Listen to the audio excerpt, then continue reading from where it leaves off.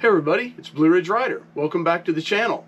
Today we're going to talk about doing the service indicator reset on a BMW motorcycle using the GS-911 Wi-Fi device. I hope you enjoy the video and find it helpful. If you haven't already, please like and subscribe.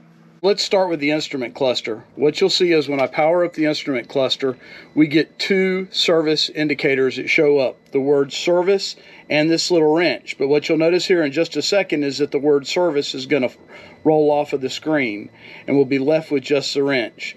Well, what we're going to do today is I'm going to show you a couple of things in the instrument cluster, and then I'm going to reset it with the GS-911. For this next section, I'm going to use the trip and info buttons to toggle my way through the instrument cluster settings.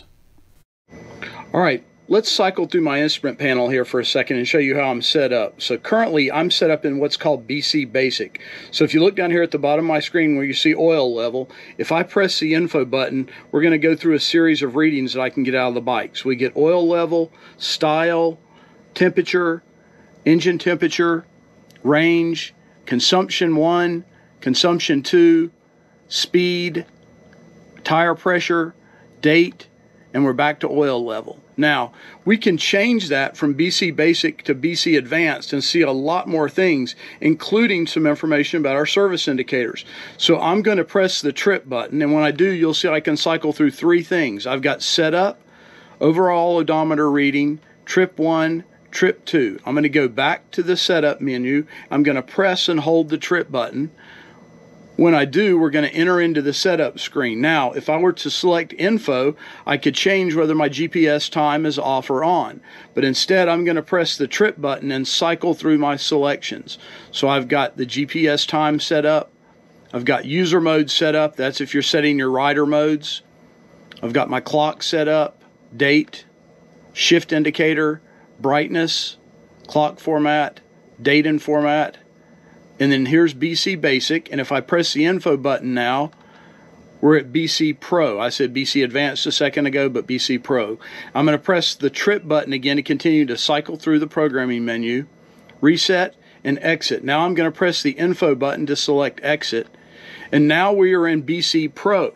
Now if I cycle through using the info button, you're going to see we get a lot more information. So we get oil level, style, temperature, engine temperature, range, consumption 1, consumption 2, overall consumption, speed, tire pressure, voltage, total time that the bike has been running, or actually I think that's that the instrument cluster has been on, and then total ride time, which is actually when the engine is running, and then date, service 1, which is a date which we can set. Mine has already expired. I did the service a couple of months ago. I'm just now getting around to making this video, so I let my service indicators stay on until I had a time to reset them under video.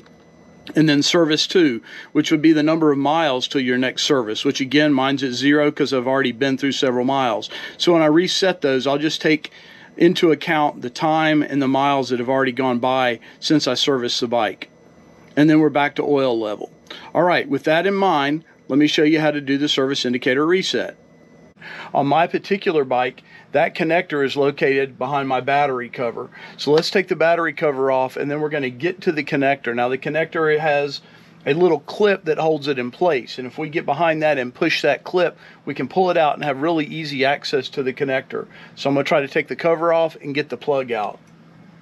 This is a T25 Torx on my particular bike. So just one screw. I'm going to leave it. There we go. And then mine has two little pins. So the cover comes off. I'm just going to lay it over here out of the way.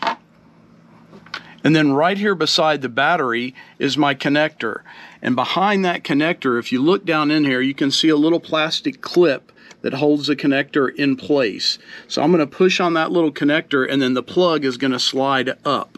So I'm going to just push that connector back a little bit with my Torx, and then we've got our connector out. Now this little connector has a cover, and we got to pull this cover off by pressing on this little button here and by pressing on this little button here. So I'm going to press those two buttons at the same time, hopefully, and then slide the cover off. Now I have found that it is a bit cantankerous. So let's see if I can, a little back and forth here. There we go. I got one side loose and the other side. So there we go. There's our, in this case, an OBD2 connector. In order to do the service indicator reset, you have to have a couple of applications loaded up. So you have to have the GS-911 utility, and you have to have the GS-911 Wi-Fi utility. You'll need to get the Wi-Fi utility configured for your Wi-Fi, and then you need to open the GS-911 app before connecting the GS-911 to your bike. All right. Here's my GS-911. Mine happens to have the round 10-pin connector. They make one that has an OBD2 connector right on the device.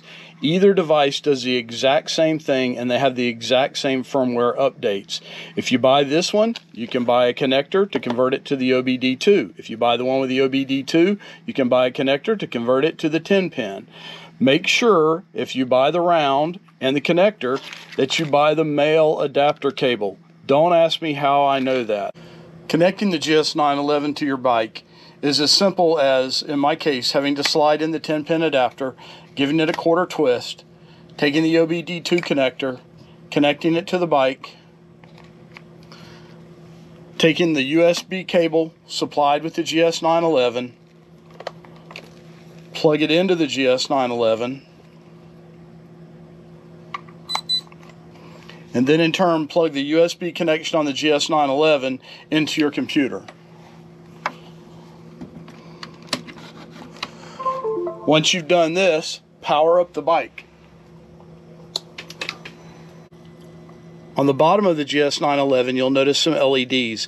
The first LED farthest to the left indicates power. It starts out blinking quickly and then slows down as the power is stabilized.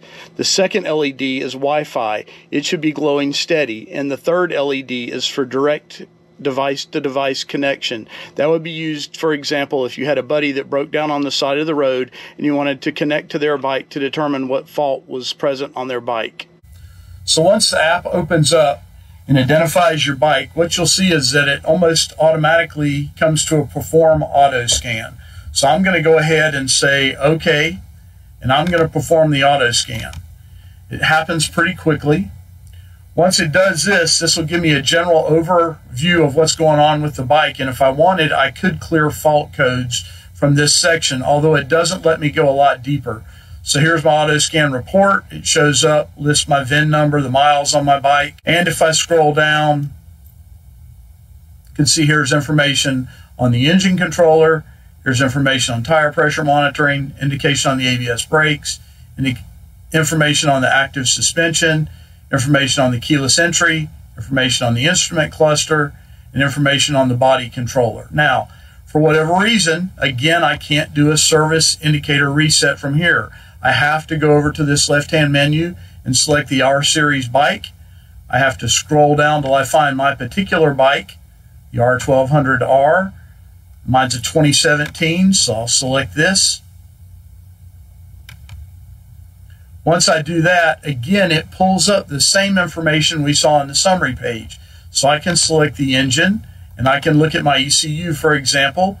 It'll show me lots of details of what's going on with the ECU. But for now, what I'm after is resetting the service indicators. So I come down here to Special Functions. I select that.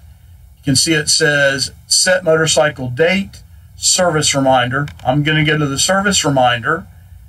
Once I come over here, you'll see that I have the ability to either just reset it for the next 365 days or 6,000 miles. And the software does allow you to change these. So if you want to go more miles or more days or less miles, you can do that. Or you can select a custom date and mileage. I'm going to go ahead for right now and select a custom date and mileage. And I'm going to look at when I actually did my last service, which was in August of 21. So I'm going to go ahead based on that, and I'm going to set it 6 months out, which would be February of 22. So I'm going to drop down here and select February 15th of 22, and I'm going to leave the miles right at the 24,000 because I actually did the service slightly under the 18,000 miles previously. So let me just go ahead and set that at 24,000. I'm going to apply that. And it looks like that's been accepted. Okay, before I check the instrument cluster, just to make sure everything is like it's supposed to be, I'm going to power my bike off. And I'm going to go ahead and unplug the GS-911, and then we'll take a good hard look at the instrument panel. All right, well, let's take a look at the instrument cluster and see if we successfully reset the service indicators. All right, there we go. No wrench, no service word. I don't know about you, but the OCD in me is awful happy to see that. So real quickly, I'm going to run through the instrument cluster. Earlier in the video, I made a couple of mistakes, and I'm hoping that one of these items, somebody watching this video, can help me clarify. And if you would, please leave a comment below if you know what this stands for. So let me cycle through, and I'll tell you when we're there. So you can see we are at range right now, oil level, style, temperature, engine temperature, range, consumption 1, consumption 2, average consumption, speed, tire pressure, voltage, T dot, T-O-T-T dot. I do not know what that is. I thought that was total runtime on the bike, but it apparently is not. And in fact, I don't remember seeing that number change since I've owned the bike. And then this next one, the T ride, I stated incorrectly as being when the engine's running, when actually that clock counts down anytime the instrument cluster is running. The other may be when engine time, but I don't think that's right. And date, service 1, so you can see there's our date we reset it to, the February 15th, 2022, and our miles right at 4,900 miles. And let's back at oil level. I'm going to go ahead and take this out of BC Pro and put it back in BC Basic by hitting the trip button, holding the trip button, cycling through with the trip button until I get to the BC section of the menu. I'm going to hit Info, change that to BC Basic. Hit the button a couple more times till I get to exit. The trip button, that is. Hit the info button to come out, and we are reset. So hopefully you found this video helpful.